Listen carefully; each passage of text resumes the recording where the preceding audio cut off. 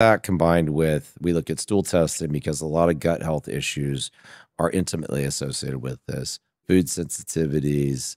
I look at all those tests. Plus, we have some new things coming that look at metabolomics. Metabolomics is probably the thing that will help us get beyond the testing that so many people come to me and say, "Oh, Dr. Whitfield, all my blood work's normal." Right? I hear this all the time, and they just come with reams of paper of blood work. Those tests, Alex, haven't changed since I've been alive, and I'll be 55 next week. So it's not one of those things where, as especially, we're actually helping.